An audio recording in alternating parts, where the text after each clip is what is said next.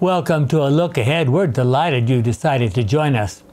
We study the Sabbath school lessons as prepared by the Seventh-day Adventist Church, and this is a very fascinating series following basically the teachings in the script from the book, The Great Controversy.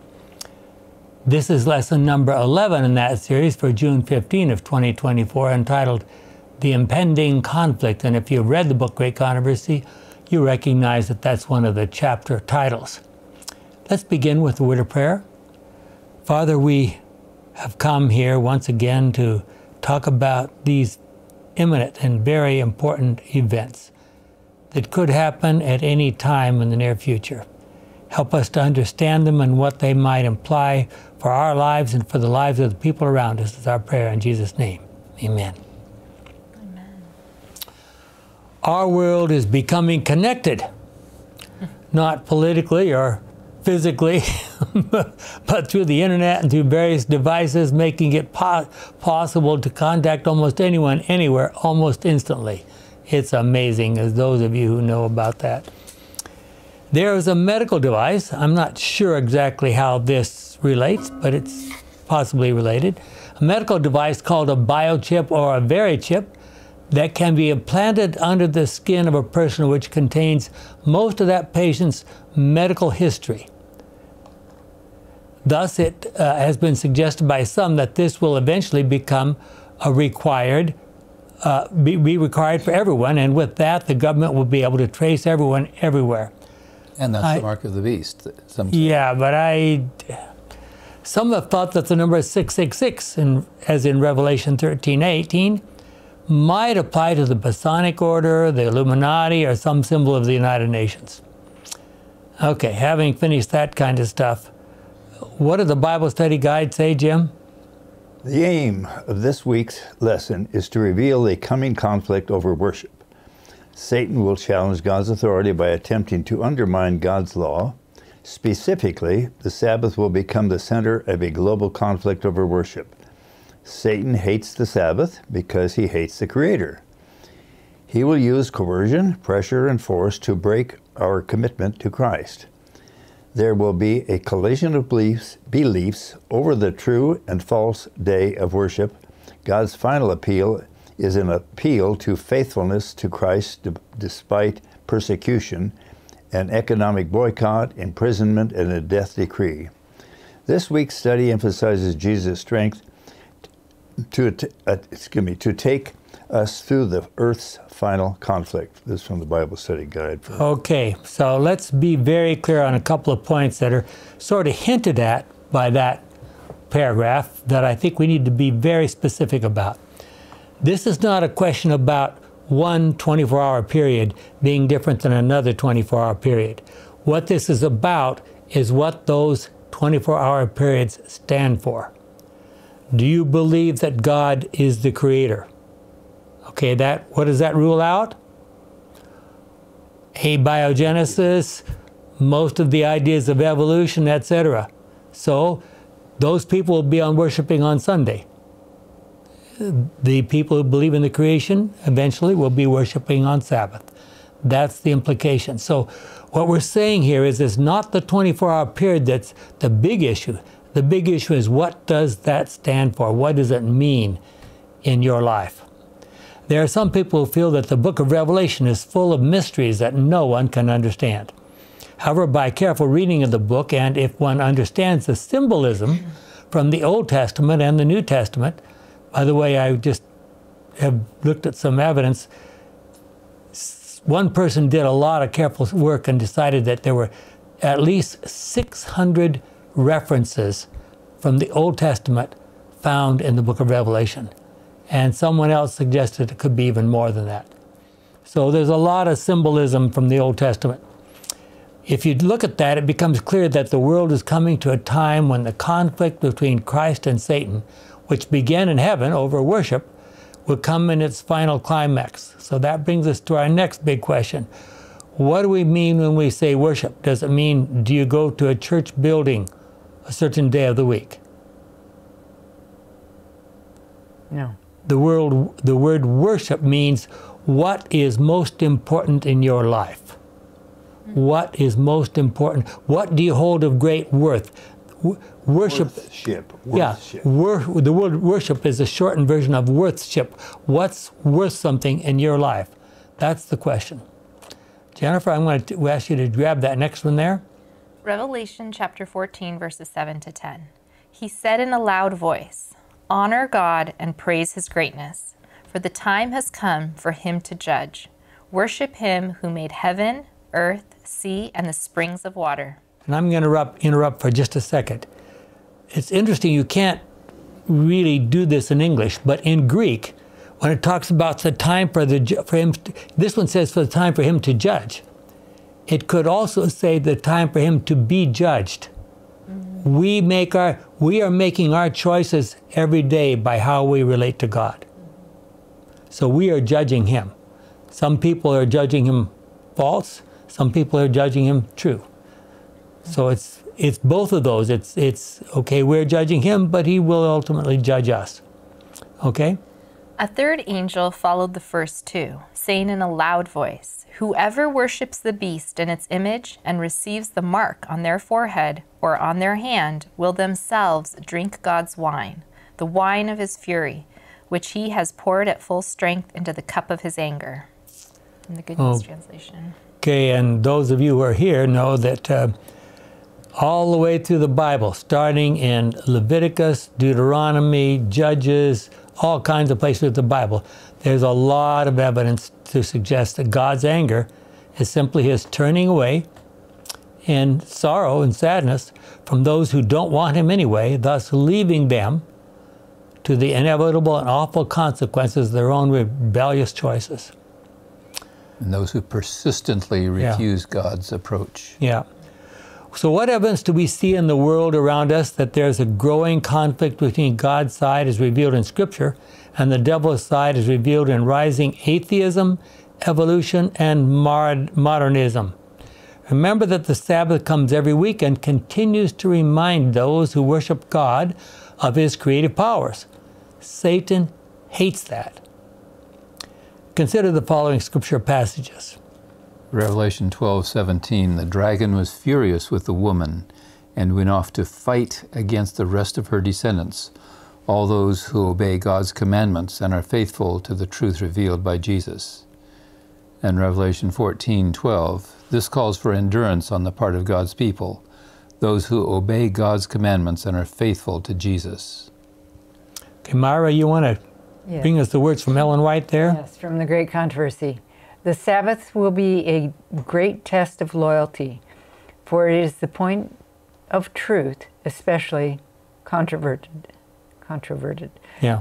When the final test shall be brought to bear upon men, then the line of distinction will be drawn between those who serve God and those who do not serve, those who serve him not. While the observance of the false Sabbath in compliance with the law of the state, contrary to the fourth commandment, will be an avowal of allegiance. Yeah, of allegiance to the power that is in opposition to God. The keeping of the true Sabbath in obedience to God's law is an evidence of loyalty to the Creator.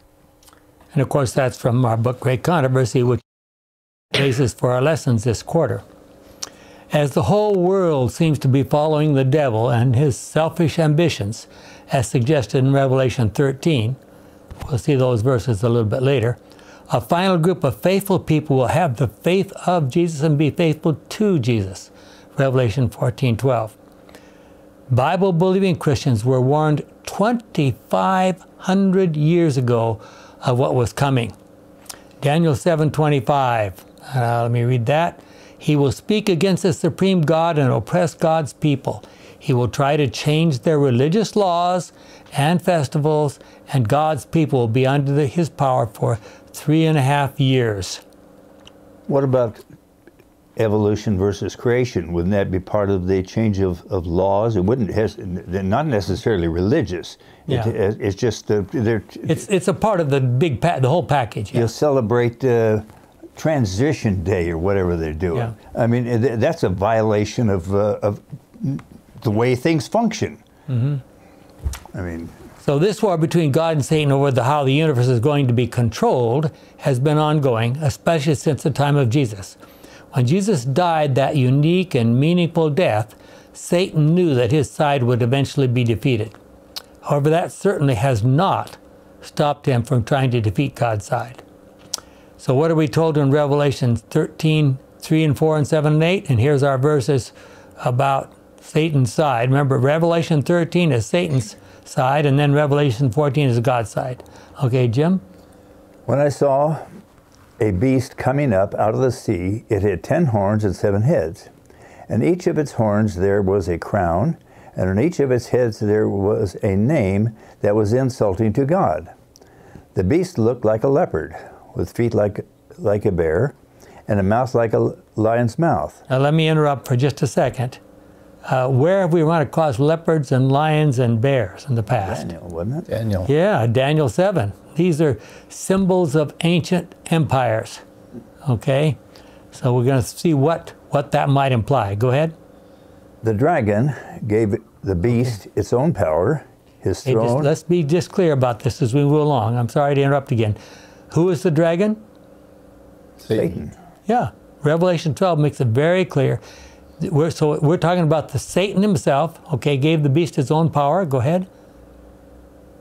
Okay, and see, one of the heads of the beast seemed to have been fatally wounded, but the wound had healed.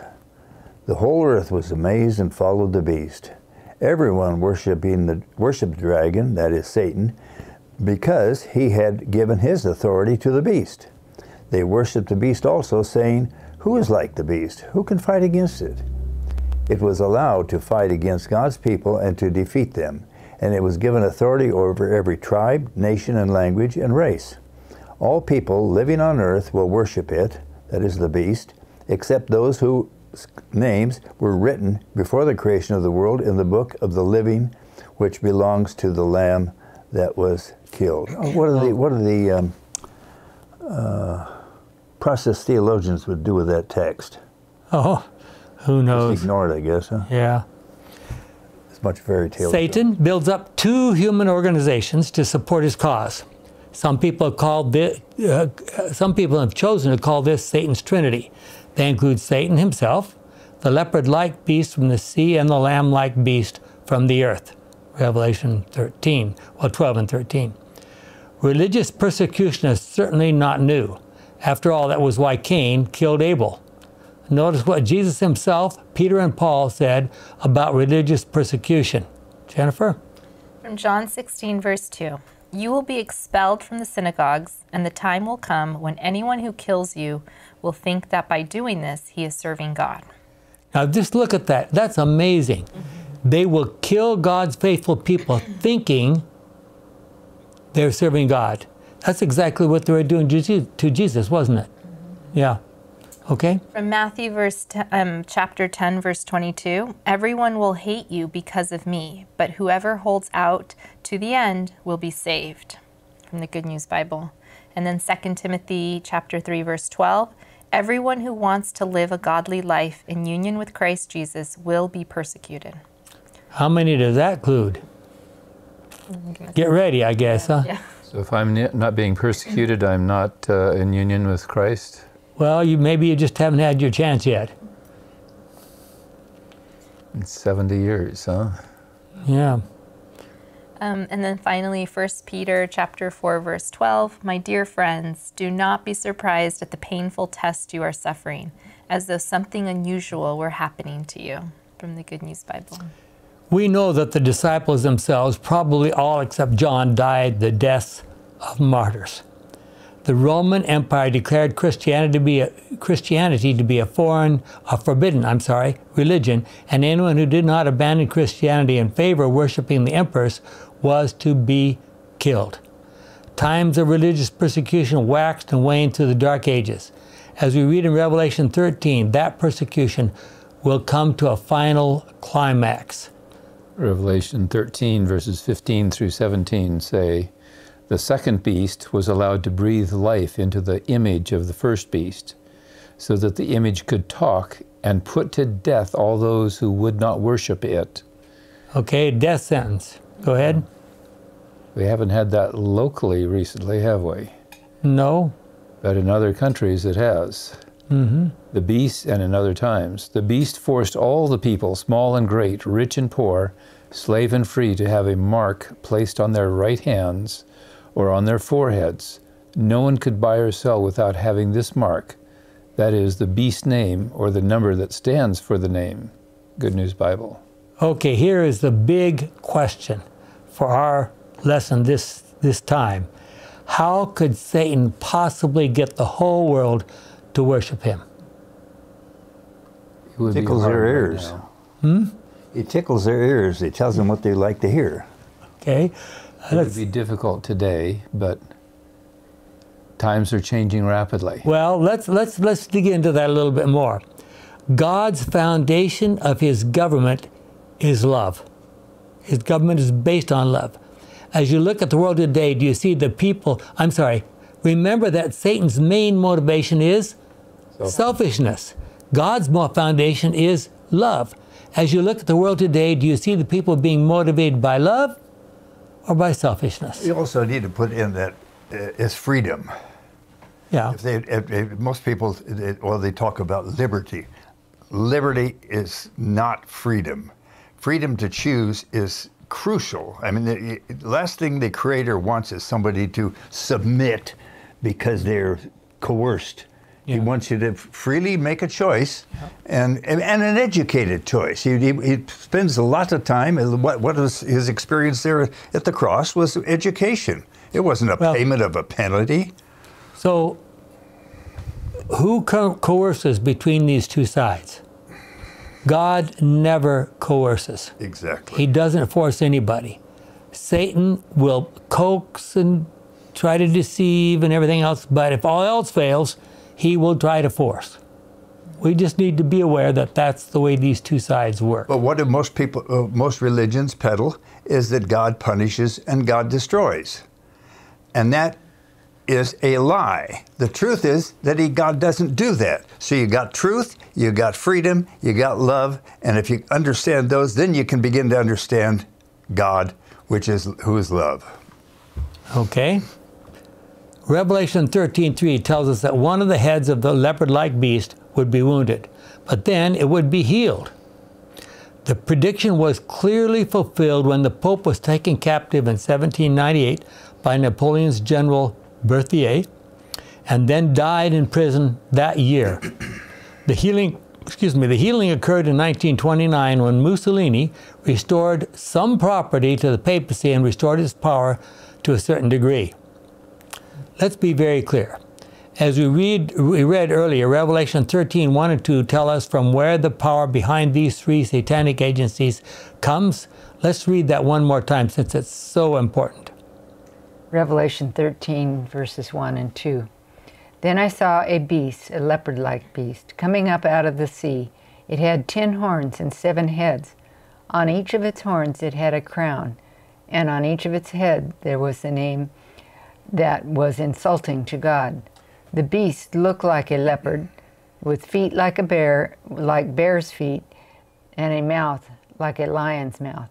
The dragon gave the beast his own power, his throne, and his vast authority. Okay. What kind of leadership do we know about in those ancient kingdoms, Babylon, Medo-Persia, and Greece? They were kings. They were kings. Anything else we know about them? Warlike. So, yes, and almost all of them either wanted to be regarded as a god or at least treated as if they were gods. So we're talking about that kind of power going on here. And that vast authority does not end there. We read some of these sections of Revelation. We read some of these sections of Revelation 13 earlier. Now let's follow a little bit later in Revelation 13, 11 to 17. We read some of this before, but let's be very clear. Then I saw another beast, a second beast, a lamb-like beast, which came up out of the earth. It had 2 horns like a lamb's horn, and it spoke like a dragon. Now, does a lamb remind you of a dragon? Not exactly. Never heard a dragon speak. Well, Puff did, but... It used the vast authority of the first beast, the leopard-like beast, in its presence. It forced the earth and all who... So when he's forcing people, whose side is he on? Satan. Satan's side. It forced the earth and all who live on it to worship the first beast whose wound had healed. This second beast, the lamb-like beast, performed great miracles that made fire come down out of heaven to earth in the sight of everyone. Now, we don't know for sure what that means, but some people have suggested that was the development of the atomic bomb, maybe. And it deceived all the people living on earth by means of the miracles which it was allowed to perform in the presence of the first beast.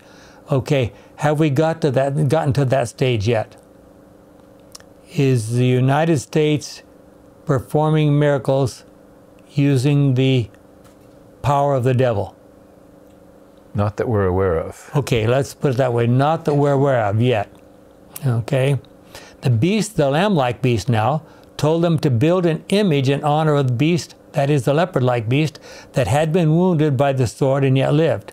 The second beast, the lamb-like beast, was allowed to breathe life into the image of the first beast so that the image could talk and put to death all those who would not worship it. Talk and put to death all those who would not worship it. What do you think is implied by that? Okay, the first beast, we believe that's the Roman Catholic entity. It talks, where we understand that, and we're going to, in a couple lessons coming up, we're going to see how one of the things that the dragon, well, the first beast says, but how does that relate to put to death? Is that just, okay, you do this, otherwise you'll be put to death? Possibly. The beast forced all the people, small and great, rich and poor, slave and free, to have a mark placed on their right hands or on their foreheads. No one could buy or sell without having this mark, that is, the beast's name or the number that stands for the name. And I've wondered, how does the death sentence relate to the can't buy or sell? I mean, if you're dead, it doesn't really matter too much, does it? No. How do you think that authority will be exercised in our day? Think about, it just amazes me that almost any difference that comes up between people, we have to go to court. We have to have a judge has to decide this or that. I mean, things that people and we have to appeal that, and we have to appeal that again and yes, again exactly, and again. Exactly. And then you end up at the top one where they can't, one of them calls themselves, they call themselves a justice in the U.S. Supreme Court. What justice means righteous. Call themselves a righteous. Remember, what's his name, Rehnquist. Somebody called him a judge. No, I'm not a judge, I'm a justice. I'm righteous? Come on. What happens to people's minds when they get okay, so... But anyway, now we got a Supreme Court, quotes, justice that can't define a woman. And we settle for that? What are you going to do? Are you going to stick your neck out there and use it as for target practice? No. Yep. But that's the way we live. Think to change times and laws? Daniel 9. Okay, Jim, you have some background in law. You think that these discussions about the Sabbath and Sunday and all the implications of it could end up in the Supreme Court of the United States? Could it end up in the International Court of Justice of the United Nations? Who knows? We're living in such topsy-turvy time. Here's my final question on that. How do you think the two sides would be represented at such a hearing? Two sides. I mean, we really need a Jesus and a Satan, don't we? Yeah. These are the two sides. And Jesus doesn't operate that way, so it has to happen through education over a period of time. Well, maybe going to the Supreme Court would be a very educating experience for the nation and the world. Yeah, one of the things that Ellen White talks about is there'll be a lot of people who will learn the truth because either it will be argued in the newspapers or on TV or something like that, or in courts. One thing I believe you can count on is you cannot count on cannot count on the U.S. Supreme Court to make the right decision. Yeah. Look at what they did during World War II with the Japanese and Manzanar. Mm-hmm. Okay, they had the opportunity. They wouldn't touch it with a 10-foot pole.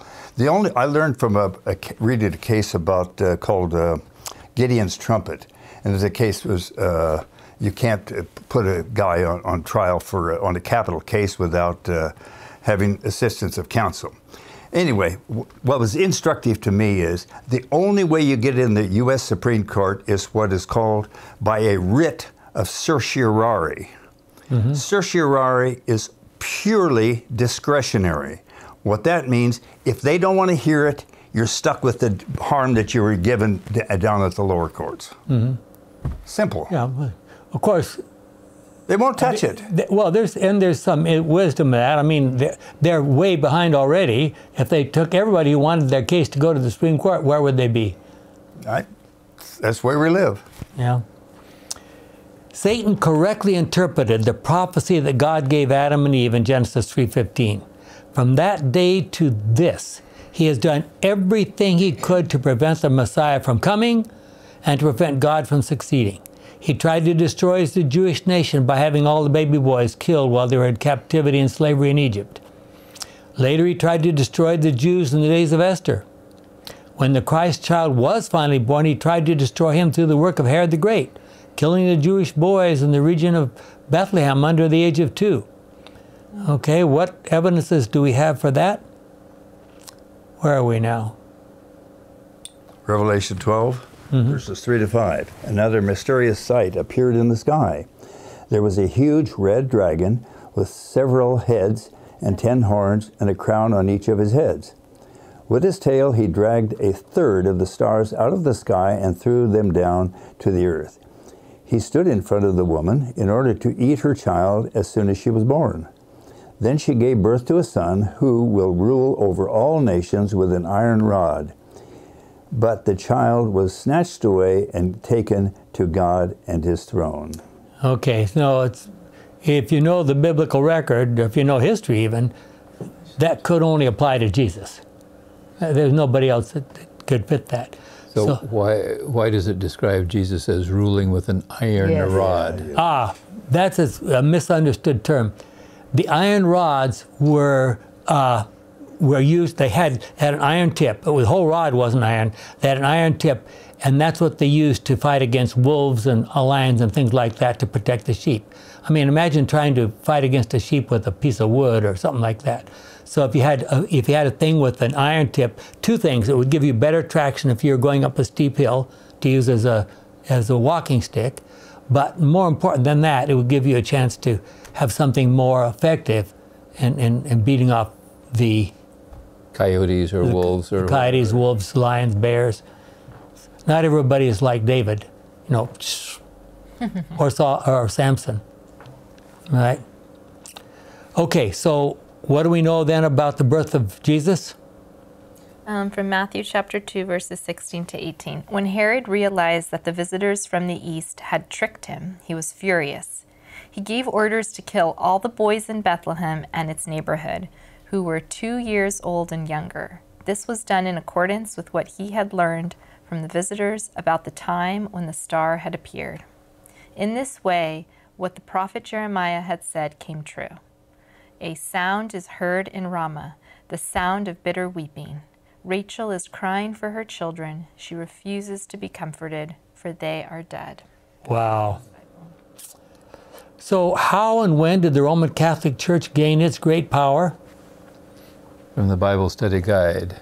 About this beast power we're told, the dragon gave his power, his throne, and great authority. That's from Revelation 13:2.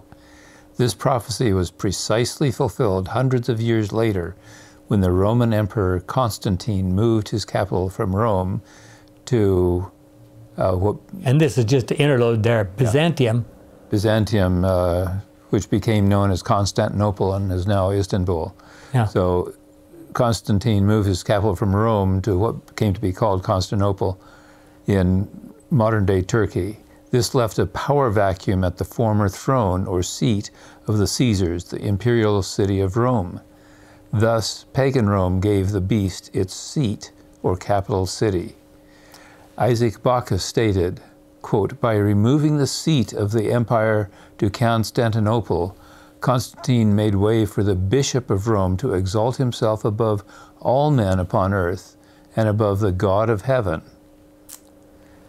That's from the sources given there. Mm-hmm. According to Thomas Hobbes, quote, "The papacy is no other than the ghost of the deceased Roman Empire, sitting crowned upon the grave thereof," close quote. Okay, so what they're saying is that... And all that's from Bible Study Guide. Right.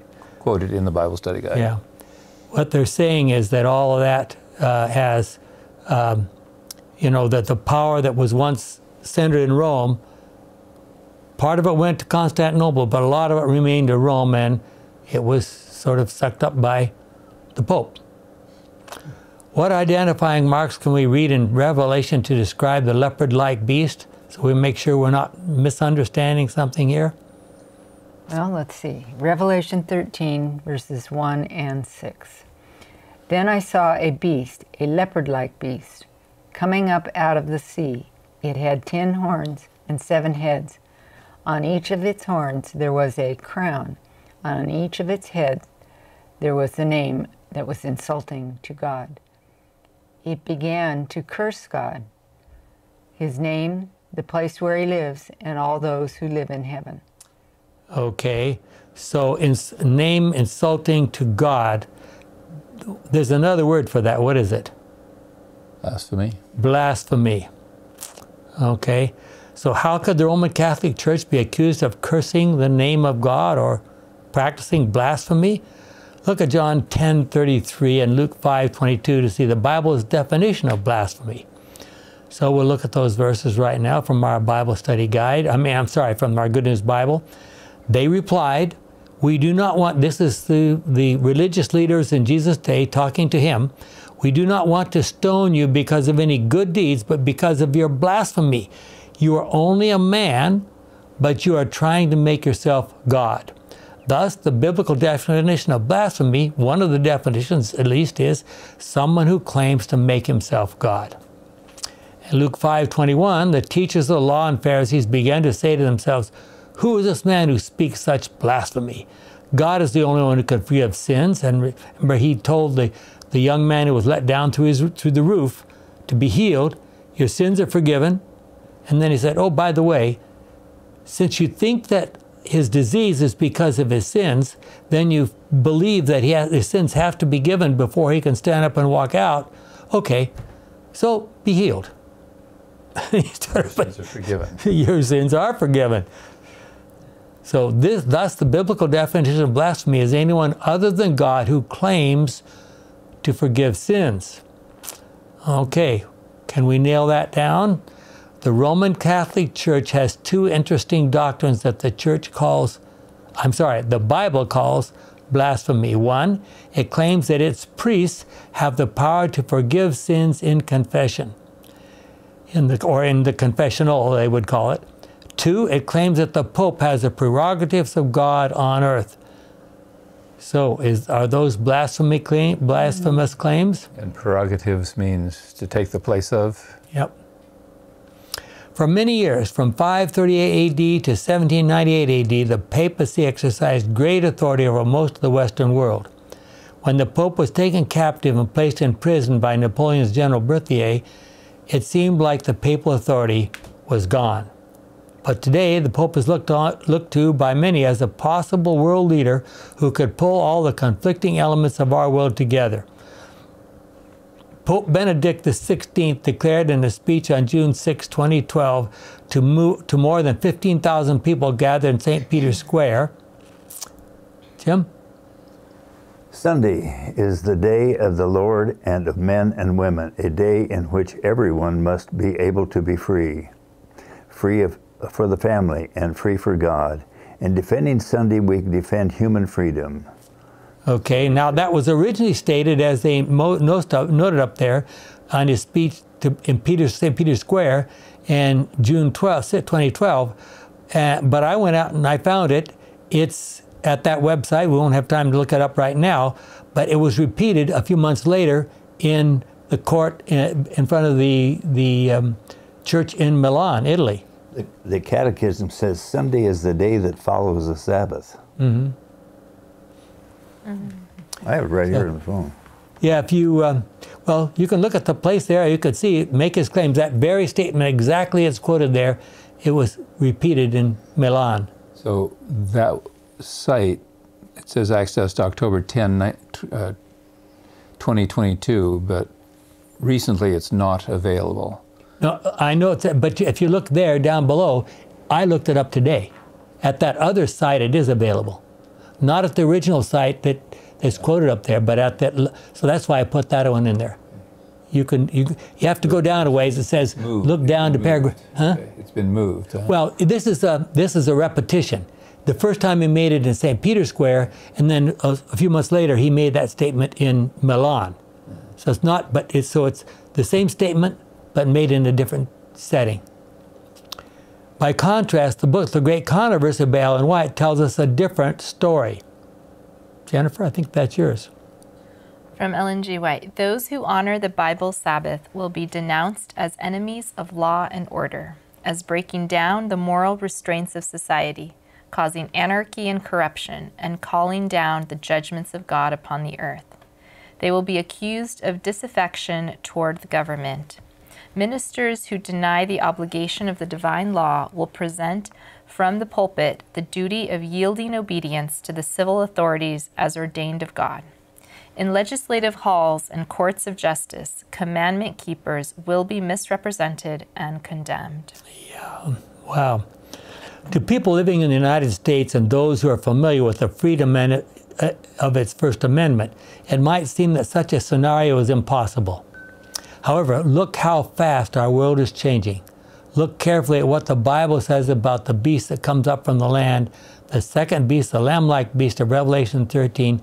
Reading again, some repetition of some more verses, but this is the key to our lesson this time. Again, Revelation 13:11-18. Then I saw another beast which came up out of the earth. It had 2 horns like a lamb's horns, and it spoke like a dragon.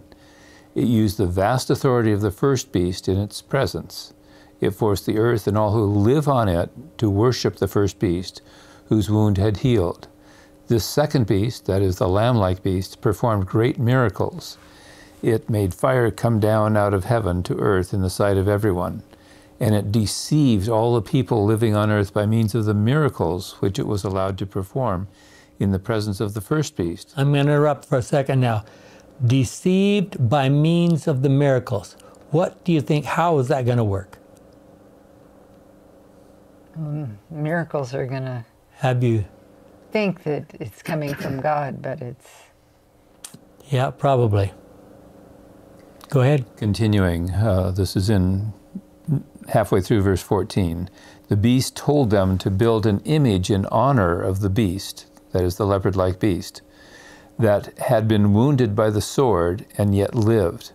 The second beast, that is the lamb-like beast, was allowed to breathe life into the image of the first beast so that the image could talk and put to death all who would not worship it. The beast forced all the people, small and great, rich and poor, slave and free, to have a mark placed on their right hand, on their right hands, or on their foreheads. No one could buy or sell without having this mark, that is, the beast's name, or the number that stands for the name. This calls for wisdom. Whoever is intelligent can work out the meaning of the number of the beast, because the number stands for a human name. Its number is 666. Good News Bible. Okay. Wow. Bible Ira? Study Guide says, the first beast rose up out of the sea. The second beast comes up out of the earth. The sea represents peoples, multitudes, nations, and tongues. The earth then represents the sparsely populated area of the world. The second beast arises near the close of the prophetic period during which the first beast exercises authority. That is, it rises to prominence around AD I wanted to say 1798. Yeah. So Revelation 17:15, our verse to support that. What about the waters? The angels also said to me, the waters you saw on which the prostitute is sitting are nations, peoples, races, and languages. The United States precisely fits this description. It declared its independence in AD 1776, adopted its constitution in AD 1789, and was recognized as a world power by the late 19th century. John continues, he had two horns like a lamb and spoke like a dragon, Revelation 13:11. Horns in Bible prophecy symbolize power. Unlike the first beast, this beast has no horns, no crowns on its horns, suggesting it is not a monarchy. The two horns represent the two primary governing principles that are the sources of the United States' power and success, political and religious liberty, from our Bible study guide. Okay, is it really possible that the lamb-like beast could speak like a dragon? Okay, we've had this two questions. The first question is, could it be possible that everyone would worship the dragon? That is Satan. And we've hinted that that means everyone will behave selfishly. I wonder if that could happen. Excuse me for laughing. I'm sure it would be easy for us to be selfish. Yeah. So is it really not to? Yeah, is it really possible that the lamb-like beast could speak like a dragon? Do we see any hints of that? What kind of change does that suggest? Is it really possible that the apostate Protestant churches of the United States could form a union with the United States government to try to force everyone in the world to worship the papacy and the devil? I mean, that's what it says. Let's not beat around the bush. That's exactly what it says. Worship the papacy and the devil. In Daniel 3, we read the story of the three faithful young men who refused to bow down to Nebuchadnezzar's statue. If his deceit and pleadings are ignored, the devil will eventually use force. However, God never uses force. Notice these comments from Ellen White. Jim, I think that's yours. God never forces the will or the conscience, but Satan's constant resort to gain control of those whom he cannot otherwise seduce is compulsion by cruelty. Through fear or force, he endeavors to rule the conscience and to secure homage to himself. To accomplish this, he works through both religious and secular authorities, moving them to the enforcement of human laws in defiance of the law of God. Ellen White, Great Controversy 591. Okay. In order to endure the trial before them, they must understand the will of God as revealed in His Word. They cannot honor Him only as they have. They can only as they have the right conception of His character, government, and purposes, and act in accordance with them, but not those who have fortified. None but those who have fortified the mind with the truths of the Bible will stand through the last great conflict, Great Controversy 593. I hope the rest of you had to memorize that when you were in school somewhere. Hardly anybody qualifies under that. Yeah. Well, we should. Maybe that's why we're still here. I bet you can't find more than a handful of churches that would embrace that paragraph. Churches, yeah. Okay. Well, there's the goal, folks. Jennifer, you want to pick it up? Sure, from Ellen G. White from the Great Controversy. But God will have a people upon the earth to maintain the Bible, and the Bible only, as the standard of all doctrines and the basis of all reforms. Now, that shouldn't be too surprising. Where have we heard that story before? I mean, that was the rallying cry for the reformers, wasn't it? 500 years ago. Well, does that mean it couldn't happen again? Okay, go ahead. The opinions of learned men, the deductions of science, the creeds or decisions of ecclesiastical councils, as numerous and discordant as are the churches which they represent, the voice of the majority, not one nor all of these should be regarded as evidence for or against any point of religious faith. Before accepting any doctrine or precept, we should demand a plain, "Thus saith the Lord," in its support. Amen. Wow. So we shouldn't determine truth by a vote of the majority. Is that correct? No, that's We shouldn't decide what we're going to believe as God's word. I hope you can see obvious. One thing that jumps off the page at me is, okay, how do we make political decisions? By majority rule. By majority rule. And what does this thing tell us? How do you find truth? Decisions are not by majority rule. Truth is not discovered by majority rule. So that's going to lead someday to a very clear parting of the ways. Anything done by committee is going to be of far lesser stature and farther away from the truth. Well, so long as your Bible is standard, that's going to have to be the... Yeah, but which Bible? Yeah. I mean, you get anything done. The King James was done by a committee. The Good News Translation is done by a committee. Yeah. And if it's done by a committee, it's going to be feminized, and it's going to be down probably below the median line of quality. Okay, well, that's one opinion. Gordon, it's your turn. From the Bible Study Guide, biblical prophecy forewarns that the long cosmic conflict between the two opposite, irreconcilable forces, that is God and the devil, is drawing to a close and will culminate in a final battle. This last battle will be over issues of authority and worship. Who will sit on the throne of the universe, and who will receive the glory due the Creator, the Provider, and the Savior? For these reasons, the conflict will involve the Sabbath, God's symbol of all His power as Creator, Provider, and Savior. The rebellious force will be led by Satan himself. While Satan has tirelessly worked throughout history to recruit adherents, his main focus has been the church. Unfortunately, the traditional church compromised and became Babylon, or became like Babylon, is what they should say, symbolized by the beast from the sea.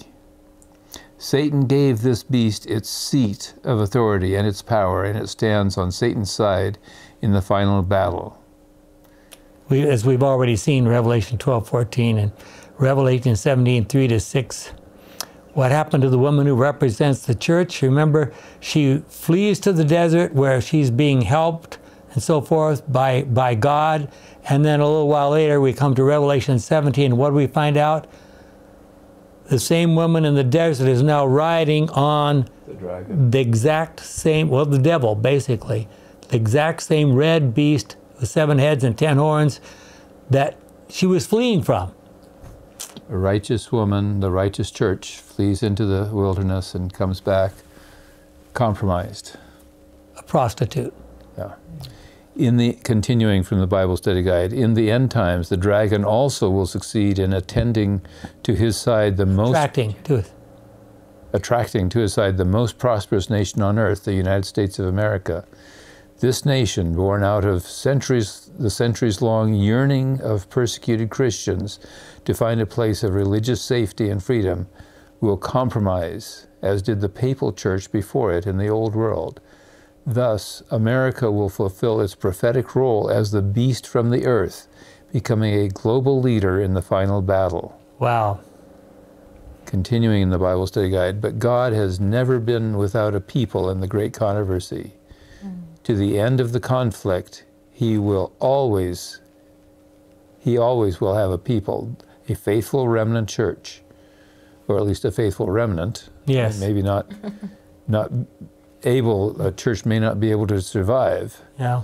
God's remnant church always has acknowledged Him as King, worshipped Him, and kept the commandments and the principles of His kingdom.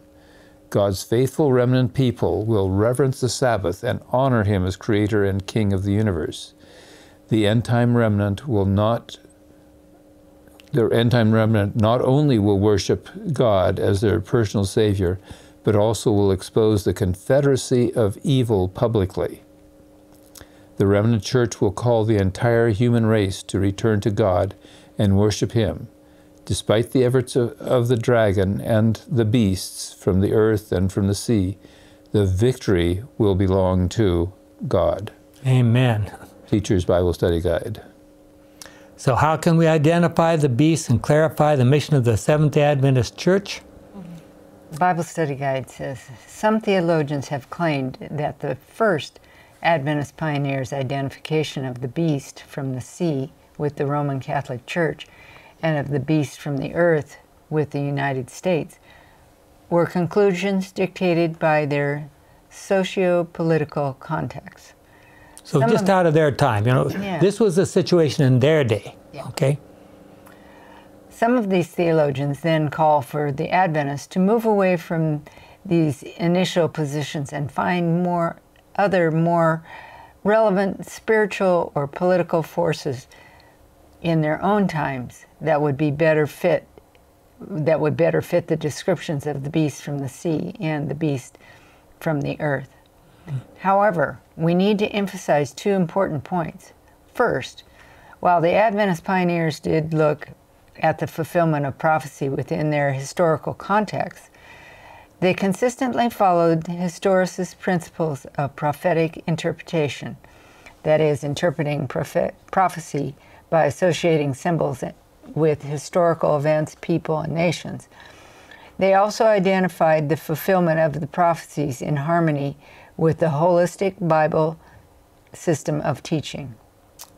Okay, so there was first one. They said that's basically saying that our interpretation has to be based on Bible truth and the things we've learned from the Bible itself.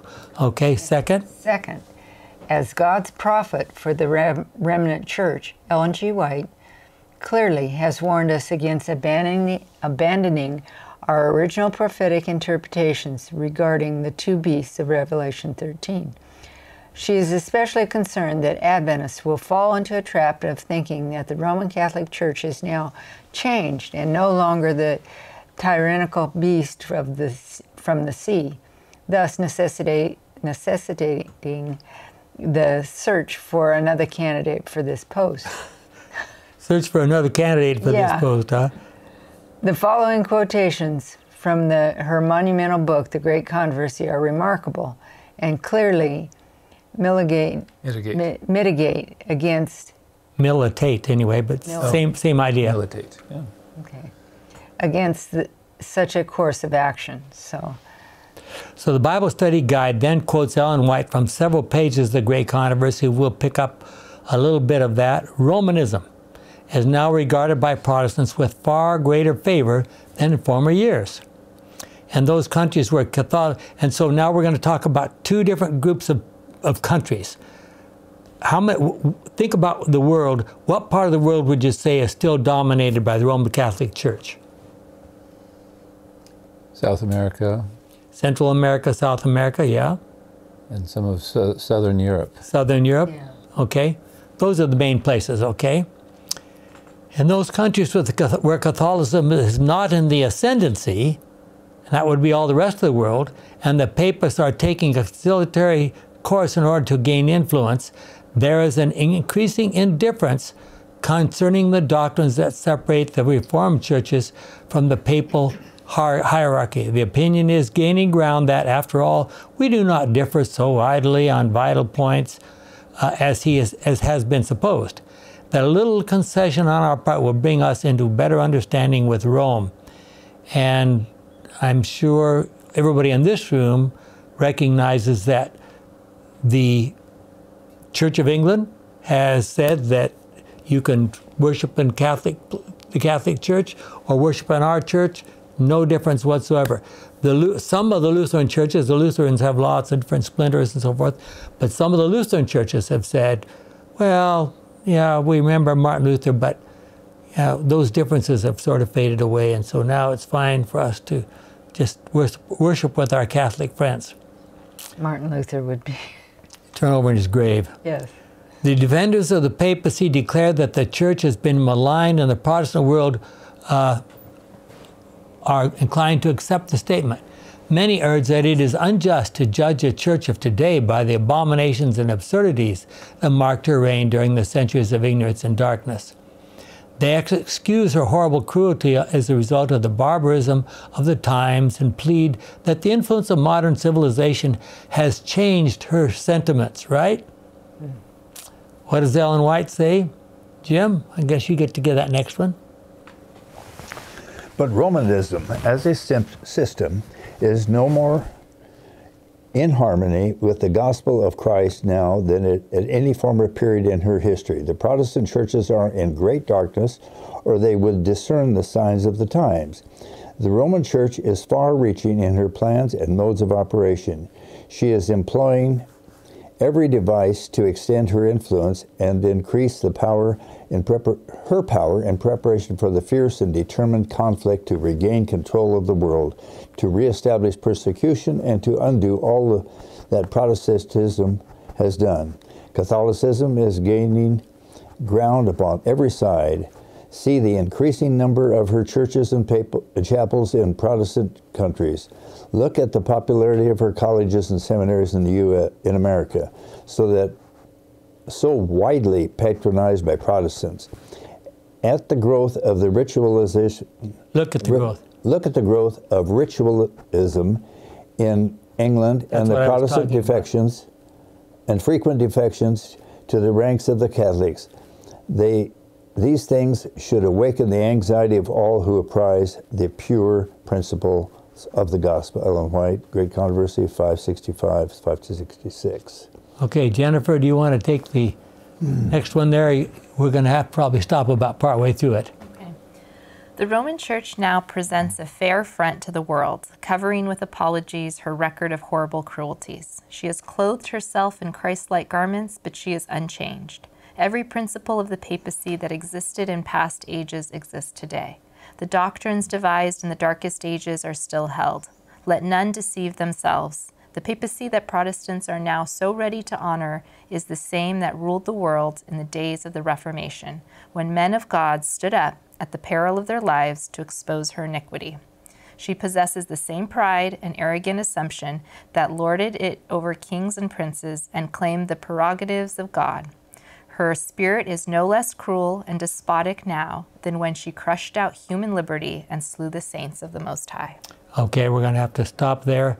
In 1999, Pope John Paul made an attempted apology. It's time for us to close. Let's pray. Our kind and wonderful Father, we thank you so much for this privilege we have of looking at these very crucial truths that will make such a difference in the soon years to come, we hope. May we represent you correctly in what we do and say as we meet here and as we live our lives each day, is our prayer in Jesus' name. Amen.